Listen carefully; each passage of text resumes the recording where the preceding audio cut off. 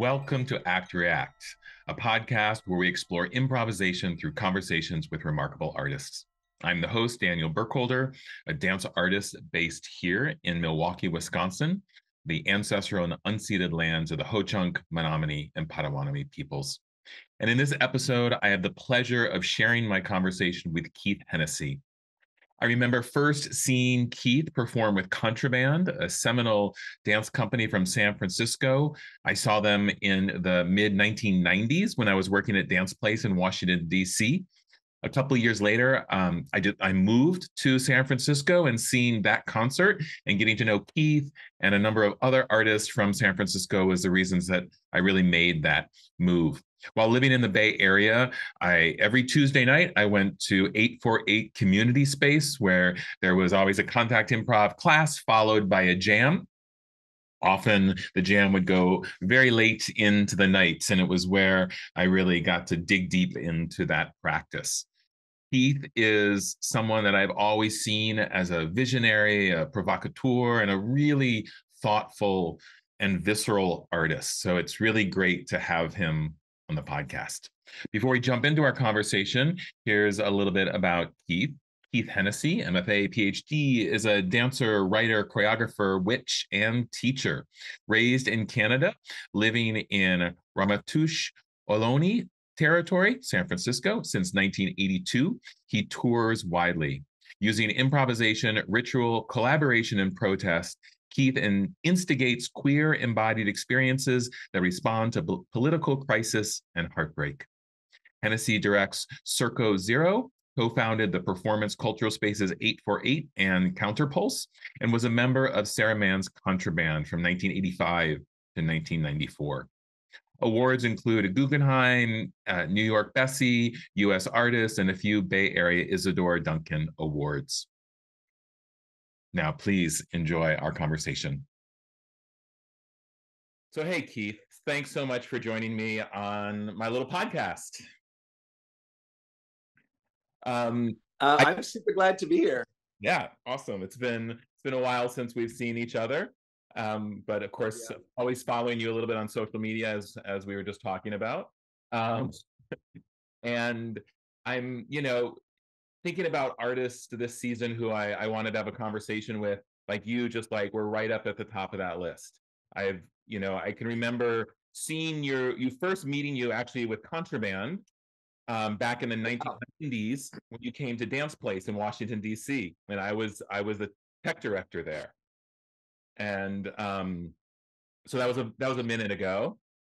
And then I think the biggest impression in terms of improvisational work is when you and Patrick and Ishmael came through with Unsafe, Unsuited.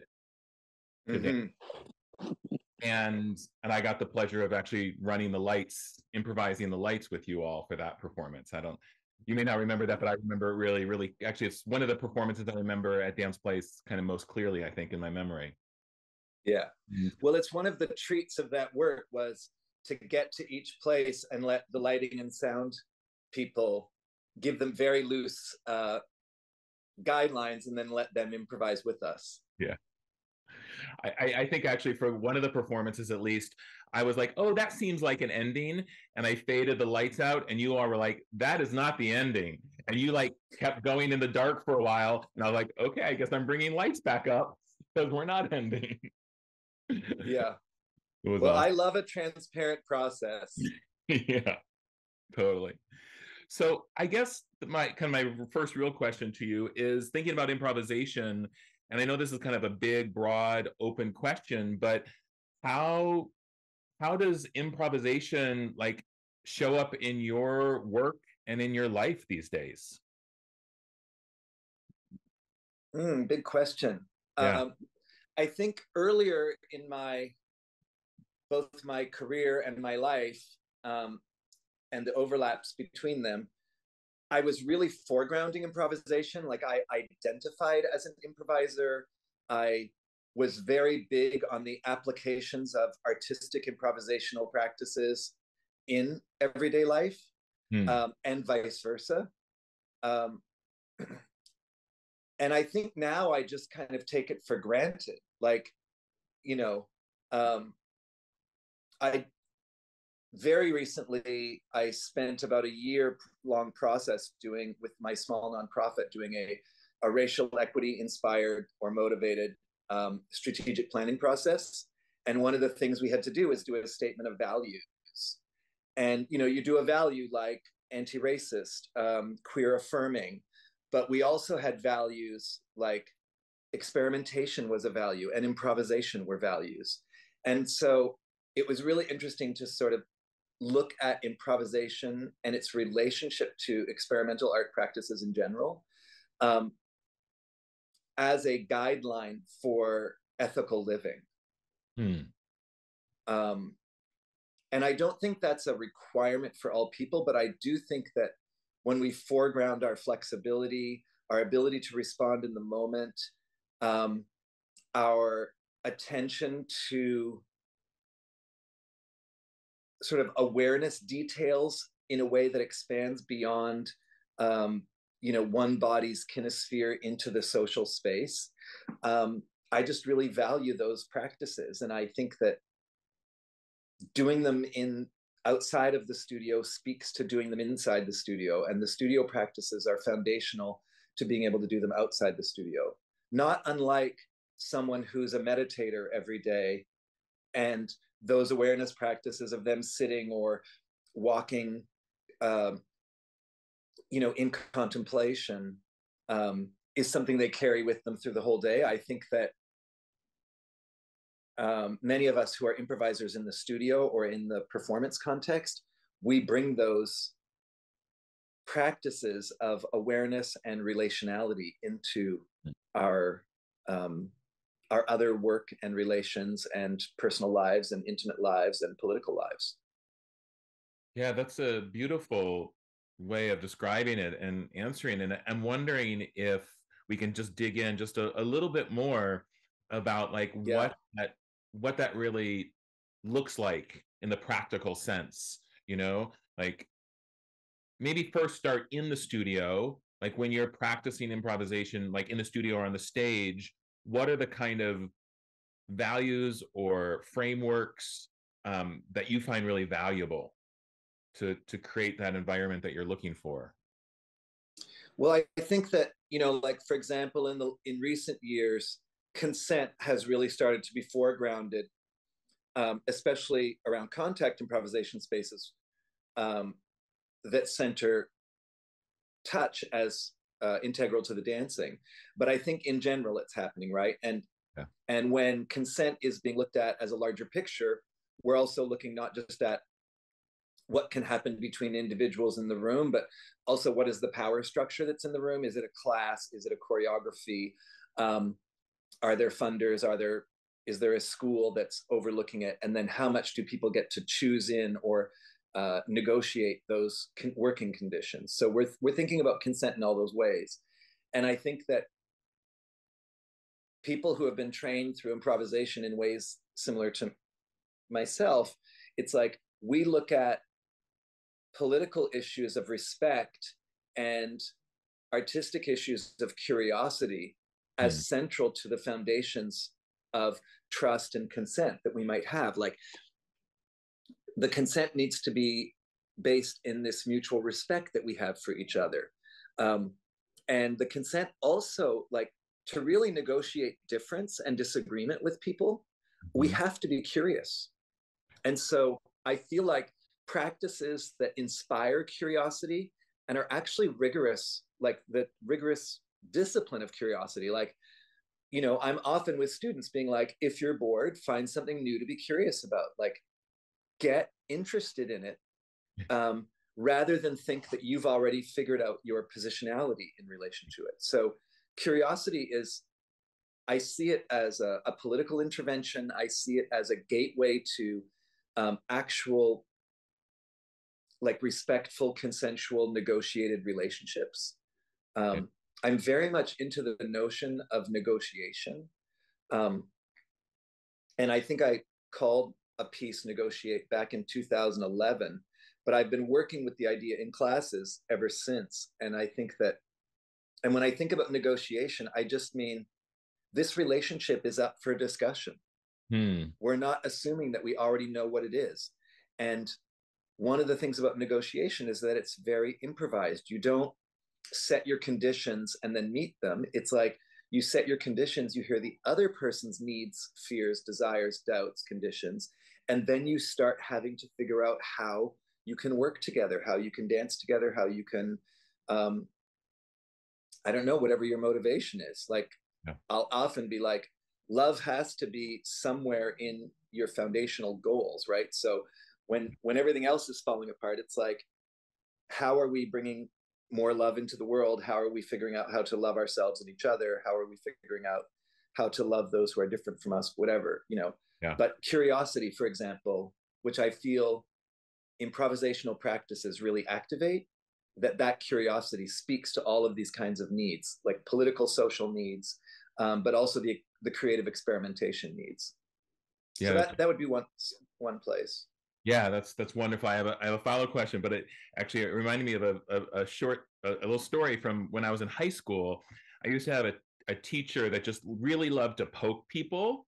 She was an English teacher, and we would be reading a book or something, and someone would complain that it was a boring book, and her little like Right. phrase she would always say is like, all books are not as boring as their readers.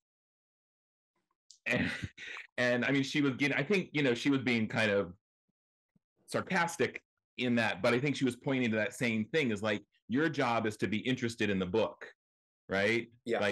Like to be curious, like, you can't be boring.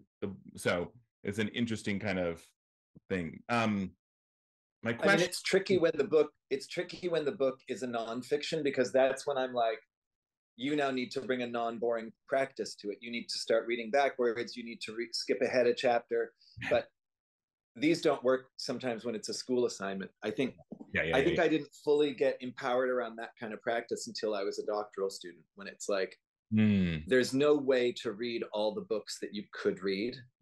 And so you have to slow read this one and experimentally read this one and only read the intros to these two. You know, and you again have to activate your curiosity in the thing. But I say this about duets. I'm like, people will be duetting and I'll want it to continue longer. And I'm like, if you notice that you're bored, that's on you. Right. Like, get curious about something, go into extreme slow motion, close your eyes, like, do something to shift your state. You know, practice certain kinds of refusal, but stay present, you know. But yeah, I think boring is very interesting. It's, I don't know that I've ever been bored. And most of the time that people say they're bored, I don't believe them. I think they're annoyed, they're angry, they're sad, they're tired. So yeah. But it is terrible that I just went on to a recording and said I don't believe my students. But anyway, here we go. Reframing their experience, helping them reframe their experience, right? No, I fully don't believe them. I think we've fallen into a lot of lazy language, and saying we're bored of things is a way to not critique. Interesting, yeah. And so what I want is for people to actually go deeper, either into themselves or the situation, and find what's not compelling them about this situation. Right. Yeah.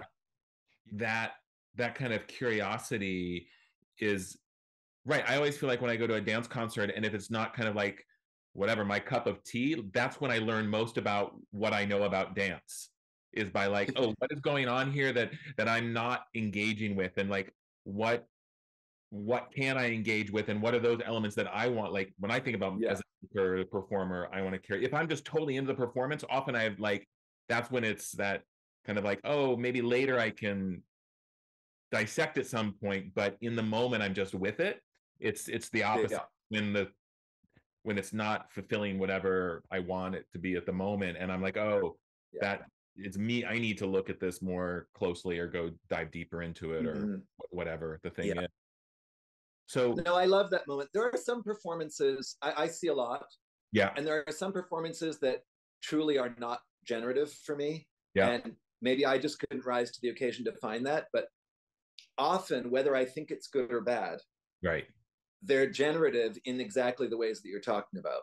yeah, You you project other things into it. You by critically engaging in it, you notice what you like and don't like, or um, you know, you realize that you've stepped away from the people who are there, and then you can start to look at what that is, like what has happened to your gaze in a way. Like, yeah, so I find it fascinating, you know. So great. So thinking about this idea of curiosity and that creates a space for things to be more flexible and maybe mm-hmm. without kind of as kind of solid. Um, how does that manifest itself? I'm just curious, like this, just thinking about running your nonprofit and you're kind of, from my understanding, you're more or less the director of it, and you make performances, you have people working for you. How does this idea of curiosity and kind of flexibility come to play within that kind of context? I mean, play we didn't mention until you just said it right now. And Yeah, I guess that play came. is super central to my approach to life and art and life art. Um, and I'll just say, yesterday I was in rehearsal with someone who is a new collaborator, and so we're a lot just finding who we are. And and like many of my projects, it's a piece that is about um, observing the gap of racial difference and also bridging racial difference, and when to bridge and when to just stand on either side of the gap and notice with as much curiosity and respect as you can. So, you know, I was in the studio with this new collaborator, and she said, yeah, for her, she always says to people, she's also done a lot of teaching. She says to students, you know, making work is 2/3 relationship building, 1/3 creativity. Like, we spend 2/3 of our time just building the relationship. And then if we build a relationship, then we can make the piece in the third of the time that's remaining. Yeah. So I think that these notions about curiosity and negotiation and playing in these spaces are really about the building of the relationship. Mm-hmm. And I think, you know, I've worked a lot with this this anarchist theorist who, every time I say that, I forget his name. But it's in my notes somewhere, really specific. He's German. He was an anarchist at the turn of the last century. And anyway, his name will come to me. Okay. We can put it in the notes of this. Oh, yep. Gustav Landauer. Gustav Landauer. And one of the things that Landauer said, you know, a basic anarchist position, right, is that the state is a problem and we want to destroy it. So we could talk forever about what we think the state is or what structures of oppression look like. But his thing is, if you want to destroy the state, you have to recognize that the state is not an object. It's a network of relationships. It's a system of relationships. And if you really want to destroy things, and he has a thing of like, you can throw a chair through a window and break the window, but the window will be rebuilt. What you really need, what if we actually want to create like the other world that's possible, we actually have to treat each other differently. We have to behave differently towards one another. Mm-hmm. And so I look at the studio practice as a place to work on this idea, which is, here we have this space that's set up for experimentation, for improvisation, for curiosity, for respect, for awareness practices, for play. And that's how we're going to develop new relational practices that we, if the project is moving towards performance, that we then share with publics. If the practice is just we're in training, we don't know exactly what for, then these become sort of life art hacks, right? That we're going to develop new ways to be with each other through play, through improvisation, through spontaneous playful negotiation of how to live in a moment together. Mm-hmm. And this is a kind of political activity. It's studio-based political activity. Yeah, that's great. That's a nice maybe segue into, of course, I wanted to talk more about how this relationship between the art you make and the improvisation and the politics that you embody so beautifully, I think. And, you know, often when I kind of, what I know of you and the work that I've seen of yours, and somewhat from a distance, like those politics and personal and art and improvisation, it's not even woven together. It feels like it is of the same kind of cloth in a way. And so I'm curious if you could just speak to that and how those inform one another, support one another, challenge one another. You know, it's hard to not speak from the present moment. And now I'm 63 years old, and I've been saying things like this since I was 20. And what I mean by pointing to how, you know, these last 40 years have changed me is that there are so many new developments in theory, in political theory, over these 40 years. So right now we might be looking more at indigenous cosmologies of how all things are connected to respond to the problem of the Western mind that creates disciplines, right? Mm-hmm. The idea that life and art are separate, the idea that political activity, creative activity, and raising children are separate activities. Mm-hmm. So I've always thought they all belong together and that the disciplinary divisions are fake. Mm-hmm. I use dance as a home base. I'm happy and even proud to say I'm a dancer. There was a time when I thought it would no longer be useful to say that. And I think that was coming also from a place of hurt, of feeling like the dance world excluded me as much as I was excluding it. I used to get turned down for grants all the time because my work was not dance. And I would just write back and be like, I've literally never done anything else. Right. Like if you think there's another category of activity for me to apply for a grant in, or another career choice where I could use these skills, let me know. But it kind of looks like dancing, is the way. So, but then I think as my self-confidence grew and my networks of solidarity grew within dance worlds, and also reputation, esteem, whatever. And the idea that, I say this about Christians all the time. If the liberal and politically left Christians don't claim Christianity, then it's lost to the hate Christians, basically. Right. So, I kind of think that way about dance, in different moments of my life. Like, if people like me don't say we're dancers, then it belongs to people who only dance frontally on a proscenium stage. And we shouldn't give it to them. We should be in dialogue with them, and like not even oppositional, although at times I am, but in other times, just like, let's actually be curious and look at these gaps of difference and negotiate playful spaces of new relations between us, whatever. So all of that to say that there's many ways to think of that everything is already connected, and that the effort to divide by discipline or realms of human behavior or areas of study, I find it super weird at the level of study, right? And again, probably our best examples of people who are theoretically helping us through this are indigenous scientists or indigenous feminists, people who are thinking through multiple time spaces at once, or like even take something that's almost hit pop status, like the book Braiding Sweetgrass, right? Whose author just won a MacArthur Award, like, and she's not a young person, so it's like it's a lifetime of achievement for her to get that. But part of the recognition is how many people are reading Braiding Sweetgrass and appreciating someone who can say, well, there's an indigenous creation myth of what sweetgrass is, and then there's actual plant biology that can tell you what this plant is, and then there's ways of studying colonialism to look at how plants that grow in one place maybe didn't used to grow there.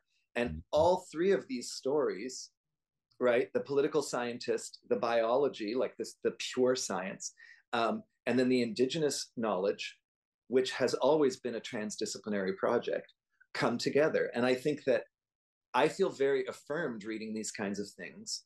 One of my earliest influences, from the white Western canon is Buckminster Fuller, who also tried to refuse disciplinary categories, separations of art, life, separations of architecture from science, from ecology, from human behavior, from human relationships, right? So I was exposed to him when I was probably 12 or 13 years old. And then, I became politically an anarchist by my late teens, probably by 19. So I've never accepted that we're supposed to separate all these things out. It's never made sense in my body. And then as someone who's, very much a political animal and engaged in these kinds of questions of how does power flow and how does it not flow and who retains it, things like that. I've never seen the disciplinary category project as anything other than oppressive project that needs to go, Yeah. And that there's a lot of support. There's a lot of cultural support from any of our histories. Like, we don't have to look at somebody else's indigeneity as a way out of it. Although I think there is a lot of beauty and support coming from the people who, the knowledge bearers of indigenous knowledge who are, whose knowledge is now accessible to all of us. Right. There's a lot to learn there. So yeah, that's some hits on it. Yeah. I've always just done it. Yeah, that's great. I mean, it's really wonderful. And I think like the other thing that I I was kind of like, of course, rereading some things or looking at some things and along this line, and I think this kind of speaks to everything that you were just talking about, is the way that you uphold your work as collaboration.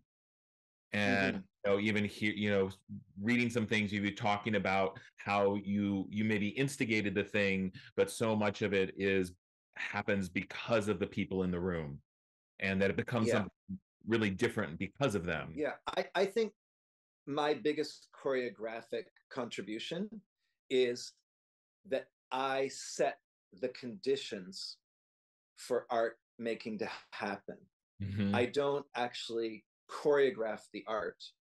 Yeah. And I don't even choreograph the process of the making of the art, but I do choreograph the conditions for the making of it. And some of that work looks like production, right?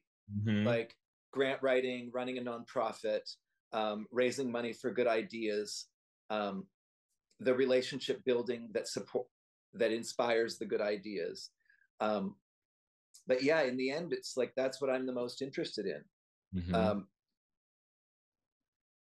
I mean, there's a caveat to that, but I would say what I'm the most interested in is both creatively and politically is how to collaborate across lines of difference. The caveat is that sometimes this can be not only tiring work, but sometimes it can be unappreciated work, like outside of the micro context that you're in. And that's when I go to the beach and dance by myself, and then I stay up really late at night sewing patches of fabric together, and then I realize there's a solo coming out of this, and then I do a solo performance. Right. And even my most recent solo has all kinds of collaboration within it, with costume designers and sound artists, and I only worked with friends and built, it was all coming out of my relationships during COVID. At the same time, it's really a solo piece as a kind of recentering and respite from the overextending through community that collaborative projects sometimes demand. Yeah. So also, I'm a Scorpio. So, one of the things about Scorpios is that half of our world, is underground. We don't share it with anyone. So people see me and they see this extremely public self.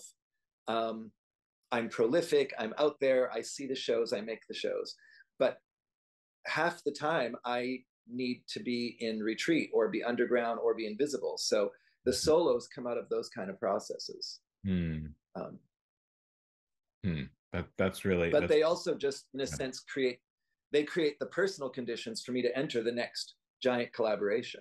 Sure. That makes sense. And even like, again, I'm working with this another new collaborator who comes from a more technical dance training world, and like I said earlier before we were recording, is very familiar with the practice of making phrases, and that choreography is about making phrases and stringing them together and then starting to play with them through time. And she was pointing out how liberating it is to work with frequent collaborators, know that you have the choreography down, the ensemble work down, and then what opens up energetically. And we were talking, and she was looking at, this piece Turbulence that I worked on for almost 10 years. That's an extremely messy, open, free work of improvisation. And she was trying to figure out like how you get there, like how do you trust people? How do you let it, and I was like, oh, wow, I don't trust all of those people. That's actually not what, we're actually building our tolerance muscles. We're building our curiosity muscles. We're building our respect muscles. In that piece, crazy shit happened. Like it was 2 hours long. The audience would sometimes leave and we would not stop,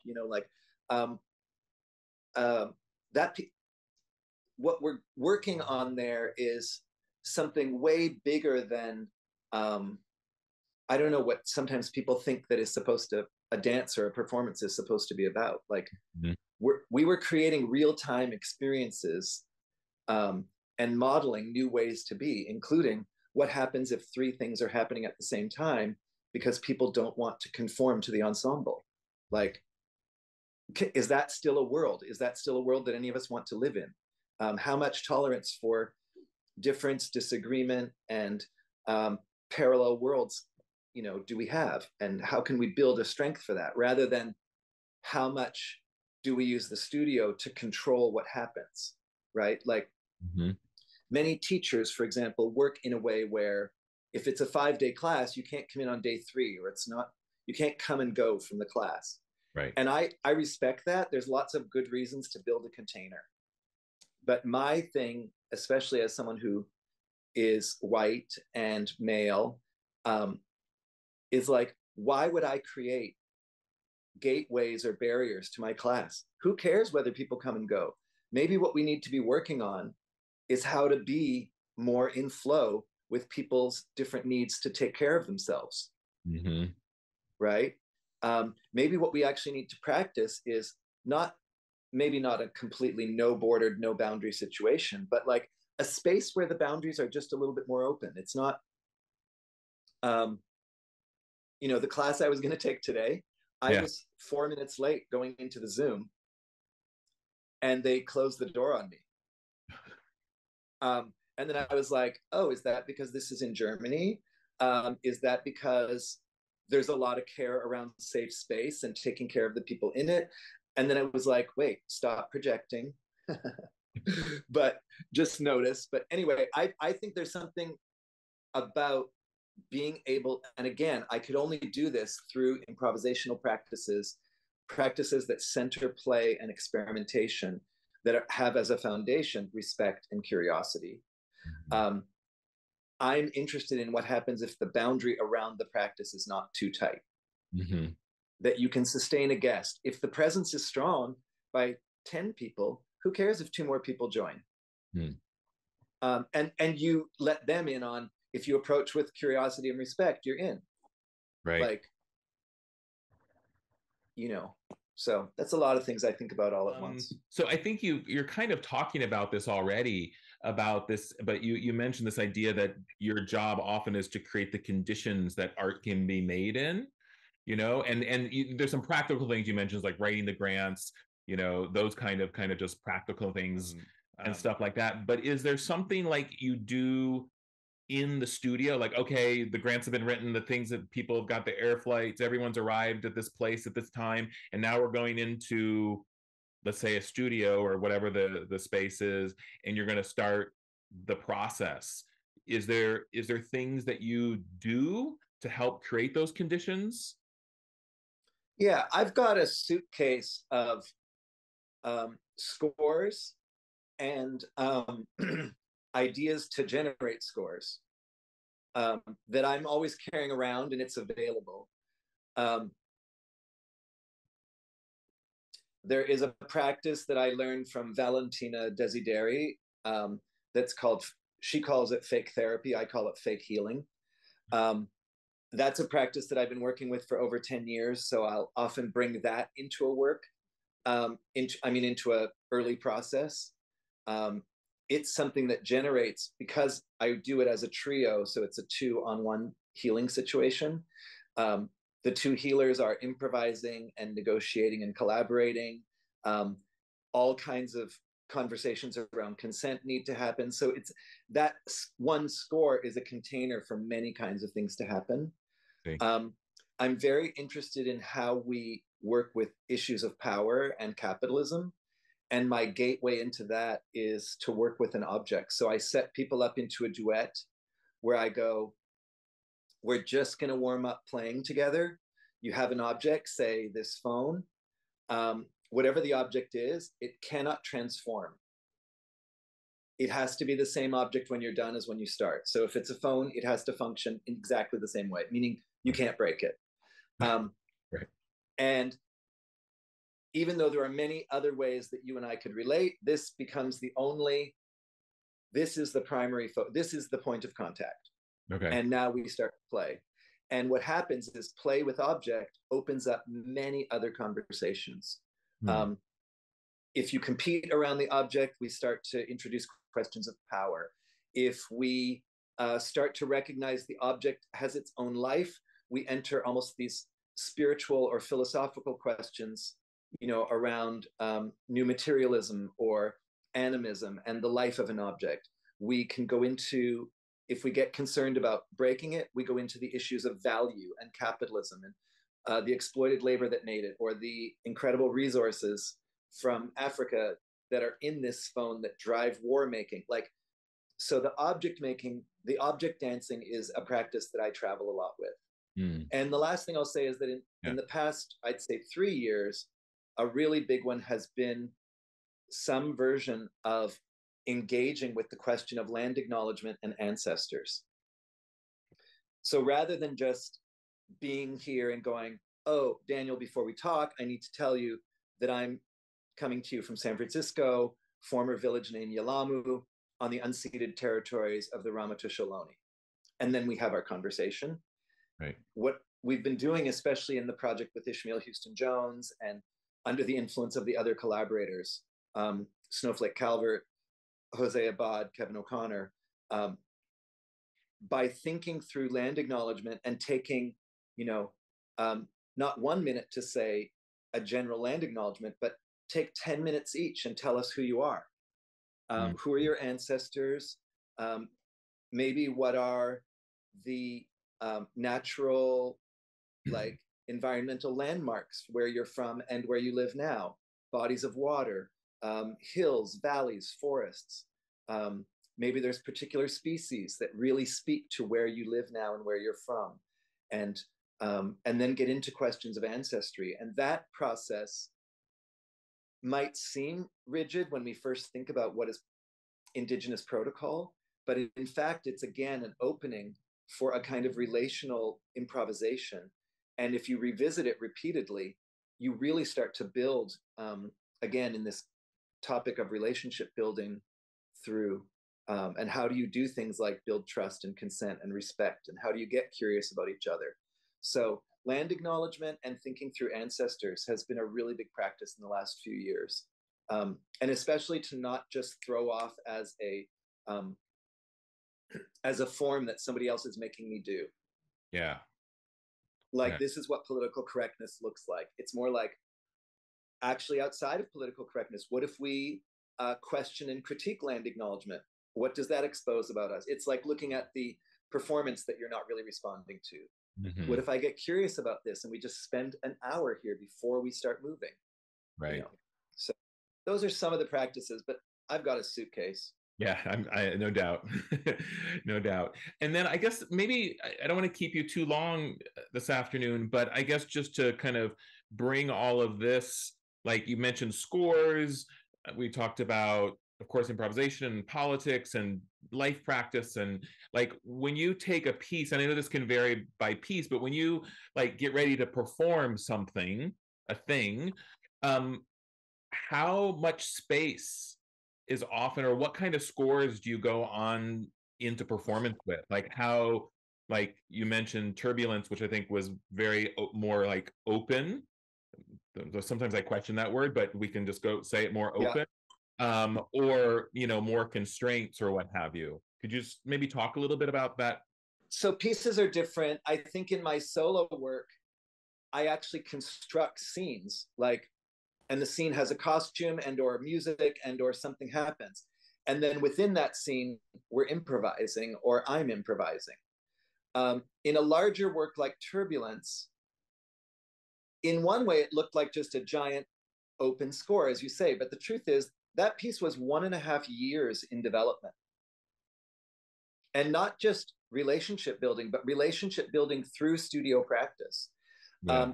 And we had a piece of cardboard on stage at all times, which had the 10 scores that we agreed should happen every performance. Okay. And then there was like 4 or 5 optionals that maybe happened. So one score was, we would build a pyramid of 3 people kneeling on the ground, 2 people kneeling on them, and another person on top. And we would wrap all their heads in gold fabric. And that was a multivalent image that came from earlier works of mine, copying the torture photos in Abu Ghraib in Iraq. Mm-hmm. US soldiers torturing Iraqis. Right. And those were originally black hoods. And then we put these gold sequin hoods on them that made it, queer glam, if you want to see that. But it also was a piece about the economy. So we were looking at hierarchies of wealth and gold. And that was a score that we started off in the performances early in the work. We would make that pyramid. And there were 12 people in the cast, so any 6 of us could do it. We were responsible for it happening, but any 6 could do it, and it could happen anytime in a 1.5 or 2 hour frame. But then we started realizing, well, we could get the audience to do it. Mm-hmm. So that was a very improvised score, how it happened, but it happened in every single show for 9 years. So is that an open improv? Like, no, there was all kinds of things written down. Yeah. Peeing while wearing clothes was in the optionals. So it didn't happen every single show, but I'd say 8 out of 10 performances, at least one person pissed their pants in the show. And then there was now a pool of piss on the stage, and that then was engaged in or avoided, right? Like there were people who were like, I don't want anything to do with that. Yeah. Once that happens, I'm never going in that half of the stage for the rest of the show. So if you do it early, I'm out. Right. So, other times there was people getting naked and rolling around in it. So like all kinds of things could happen. So I would say, yes, that was an improv, but there were proposals. They weren't necessarily scores, but there were scores or proposals that carried that work. Yeah. The most recent work with Ishmael Houston Jones and this other cast that I just mentioned, we created we created, in a sense, scores or proposals. And some of them happened every show. And in between that, again, in any order, although with the piece Try, we even agreed on a beginning and an end. Like we had a foam machine that produced all this foam. And it was an agreement among us that would happen as the end of the piece or towards the end. So that was a shaping mechanism to also a very sprawling improv, but that one was more like a 1 hour piece or 1 hour, 10 minutes. Yeah. And we always opened with some kind of land acknowledgement, and we always ended or near ended with the foam. Yeah. So those were structures that supported free, spontaneous improvisational activity. Mm-hmm. Mm-hmm. Yeah, it's always so fascinating to me especially as I've been having these conversations, when we say a score or a script or a structure, whatever language you use, is the breadth of what people consider that, and what things are assumed and what things are not assumed about a score, Oh, or things the that word has no, yeah, the word has no coherent meaning. yeah, And right. I think that's fine. I know that when I think of a score, I think of everyone moving backwards. There's lots of openness in that, but everyone is moving backwards. Yeah. But some people's scores are literally fragments of text or poetic things, or the score is, he was pretty much fed up and kind of at the end of his rope. Like a poetic line, and they'll call that a score. Yeah. And I'm like, that's not a score, that's a poetic line of inspiration. But it's not important what score means. Some people will go to Anna Halprin as a kind of text on scoring. Yeah. And her sense of scoring comes from her relationship to her husband, his relationship to the histories of architecture, and, you know, all the way to Bauhaus. Like, it has a very specific meaning for Anna Halprin and people who come after that. But I think for the rest of us, we make up what score means, and then you tell each other what score means. And, you know, in Europe, a lot of people don't say score, they'll say proposal or a proposition. Nice. You know, sometimes it's an invitation. Yeah. Other times it's a rule or a limitation. The score is, you can't use your legs. Right. Yeah, I like your term proposal, because it's like proposing something that could happen. And I talk about like constraints, like if there's certain constraints, also like agreements. Okay, we've agreed that these, like your 10 things, like our 10 agreements, we've agreed this is going to happen. And then having, you know, possibilities or again proposals is nice. Mm-hmm. Cool. Yeah. Well, thank you so much, Keith. I mean, I feel like I need to like talk to you like 5 more times to get through all of. I mean, even I made all these notes and I like didn't even really do almost any of them. So it's well, that's typical. I am an endless talker, so that's just what happens. Yeah. I tell you to extend right now, except that I have a meeting about affordable housing in 5 minutes. There you go. That sounds, which is one of the other places that I extend my improvisational activity into. Yeah, that's wonderful. Great. Well, again, thank you so much for taking the time. I really appreciate it. It was great to hear your thoughts and just kind of reconnect a little bit. Yeah, really enjoyed being in conversation with you. Thank you. And feel free to follow up. Okay, great. Thanks. Cheers. Thank you for listening to my conversation with Keith. I hope it inspired you to think about dance, performance, and of course, improvisation in a new way. Please check out the show notes for links to Keith out in the world and on the web. And as always, please subscribe to Act React, whether you listen to us on YouTube, Apple or Google Podcasts, Stitcher, or Podbean. I hope you're able to join me for my next episode with Dr. S. Amare, the founder of Embodiology, a Neo-African approach to contemporary dance improvisation. It was a really fascinating conversation, and I'm sure you will enjoy that one as well. Until then, please take care, be well, and live spontaneously.